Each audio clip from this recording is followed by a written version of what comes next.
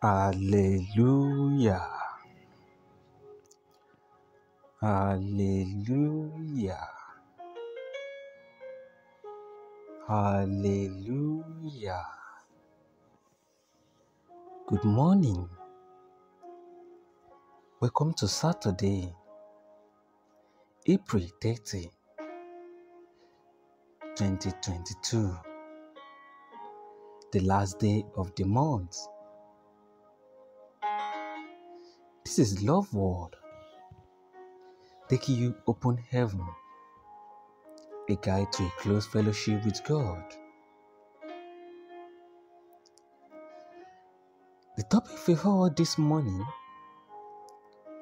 is how often do you eat? How often do you eat? Our memory verse can be found in the book of Ecclesiastes 10 verse 16. Woe to thee, O land, when the king is a child and the princess eat in the morning. One major characteristic of children is that they are always on looking out for food. When you put something in their hand of a baby, the next thing he or she will do is to put it in her mouth. Food is a significant part of the daily activities.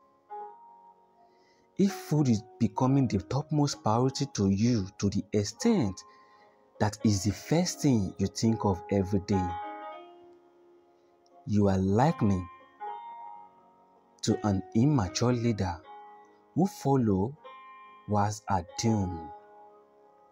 As we see in our memory verse today, for such people, whatever is placed in their care is seriously endangered.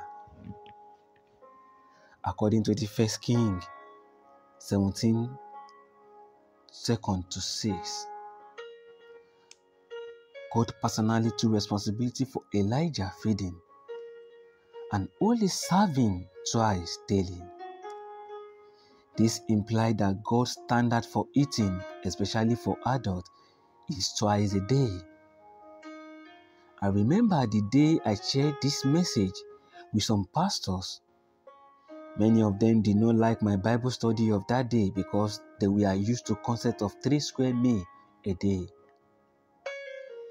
In addition to this, many people still have the habit of snacking just when they are about to sleep. This is not good for you at all, especially if you are able to be in charge of important things, including your destiny. As an adult, it is advisable that you not only eat twice a day. That is what the Lord who made your body recommended. Eat twice a day. As a matter of fact, those who are really serious about their destiny don't eat every day. Paul the apostle said in 2 Corinthians 11 verse 27 that he fasted often. No wonder he fulfilled destiny. 2 Timothy 4, 7 to 8.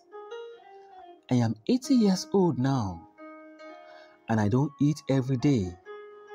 I still fast often because I want to finish my course.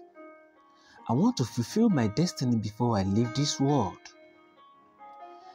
In 1984, I was only 40 days fasting, lying weak on my prayer mat, when someone came in, saw me and asked me, "What else are you looking for in life that is making you fast this much?" That was 38 years ago. What I had achieved or what I had achieved then that someone would advise me to stop fasting? Look how far I have come since then. I'm sure it is clear that I made a good choice by ignoring it, clear, and I make it by ignoring the fellow. What have you achieved so far? Are you satisfied with it?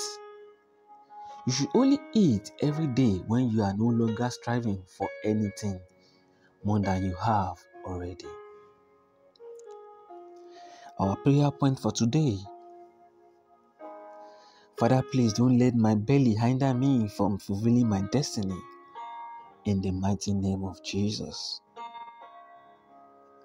Amen. May the good Lord give us the strength to hold on. In Jesus' name.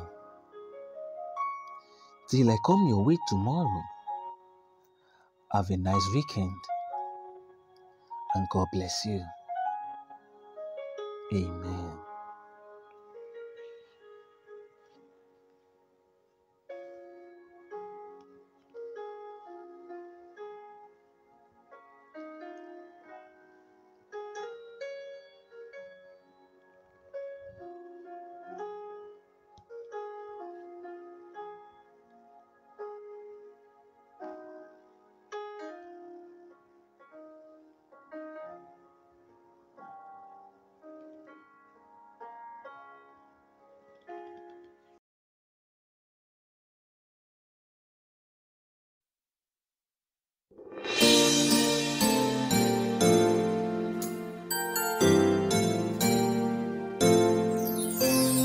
We are redeemed minds, united in love.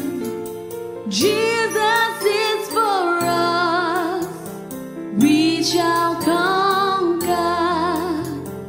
Hallelujah, hallelujah, hallelujah, hallelujah.